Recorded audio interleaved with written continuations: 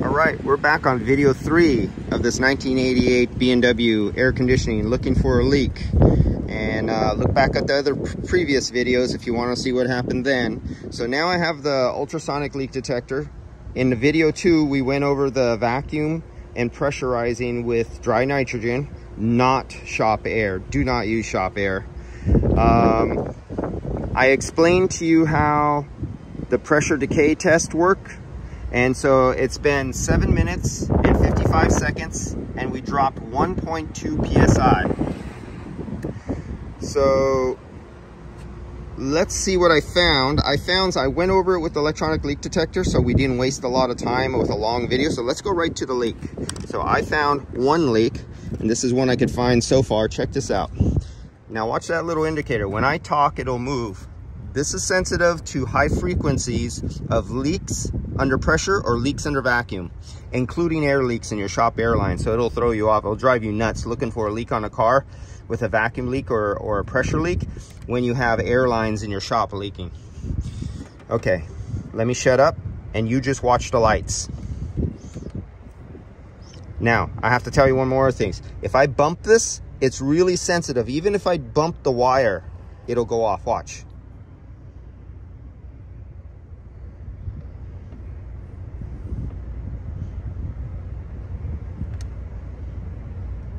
You see that? Now watch this.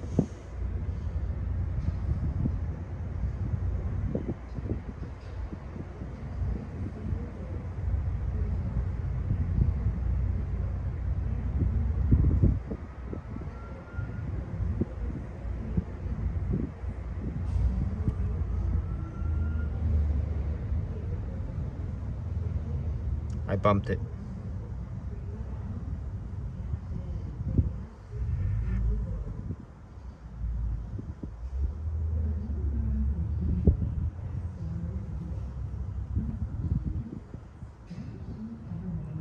Bumped it.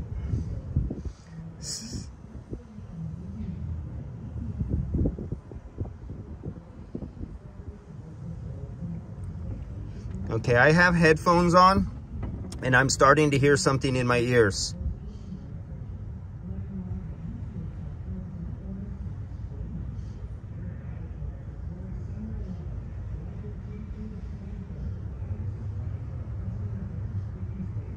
Right there.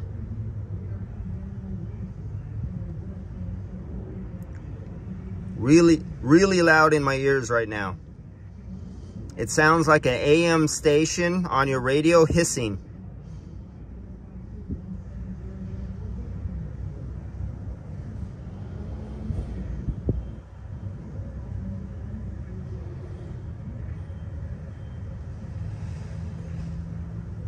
Right there, there's a leak. There's a leak right there. So this picks it up. Now that's dry nitrogen using pressure to find a leak. We're gonna see if we can find that under vacuum too. Probably not, because rubber hose pulls inward and with an oil film inside of it, seals itself. It'll probably go away under a vacuum. We know where the leak is. Let's do one other thing. Here's bubbles. I got some concentrated bubble soap. Let's pour it over that area. And it's too bad I keep forgetting to turn my light on. Let's just douse that whole area.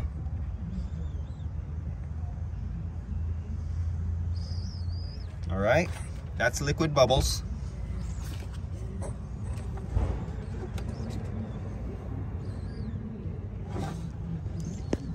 You don't see no, or do we? Come on, Apple. There we go. There's a little bubble right there in the rubber hose. It's not coming in from the fitting. It's coming right there.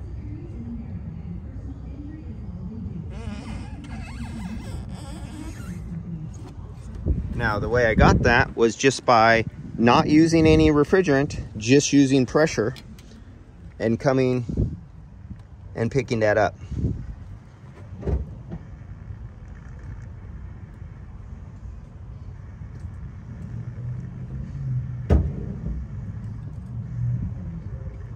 Okay, you see that?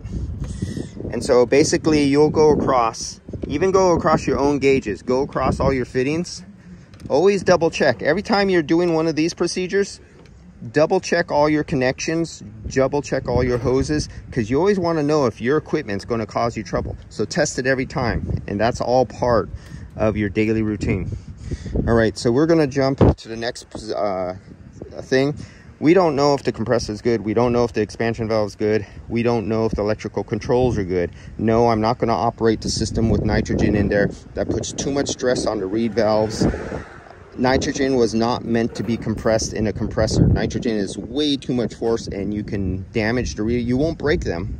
You'll just reduce and you'll distort them, you'll warp them, and you can make it your compressor with more blow by, more bleed by. So I will not start this with dry nitrogen or shop air in it. That is a no-go thing.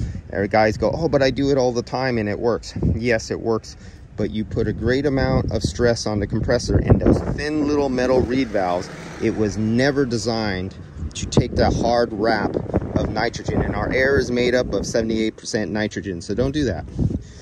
Okay, so I'm going to kill this. I'm going to bleed out the nitrogen through the low side. So I'm going to close the low side, because I'm using the nitrogen as part of a cleaning to reduce my moisture content. I'm going to open up the low side. We're going to turn off the nitrogen. We're going to disconnect it here. Ouch, that just blew my ears out. Let me kill this because the earphones are in my head, and that little leak just blew my eardrums out. Okay, and then we're going to do this. So now the pressure is dropping on the low side, but I am not removing it from the high side. I'm letting it bleed through the high side, through the expansion valve, go through the evaporator, down the low side line, and out the low side hose, and out and down to the atmosphere. Open it up all the way, and then I'll turn my vacuum pump on. I'm going to wait for the high side to go next to 0, because vacuum pumps were not meant to compress pressure. Atmospheric they were designed for, but they were not designed to be force fed more pressure than they were designed to take.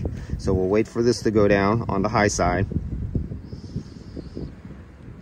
I usually go down to like 1 psi, and then I start my vacuum. Okay, now I'm hitting 1 psi. So now I'm going to turn off my line I used for nitrogen. I am going to turn on the compressor. And have you noticed I don't use my switch? Because your switch has contact points, and the more you turn it on and off, you wear it out. You ever have switches go out on your vacuum pumps if you use a lot? That's why you only use your plug. So now open up the low side, or the vacuum, and then start the process. We'll have the next video coming up next, and after that we'll test the system with refrigerant and UV dye. We already found one leak that was really easy to find. We're going to see if we find any more leaks.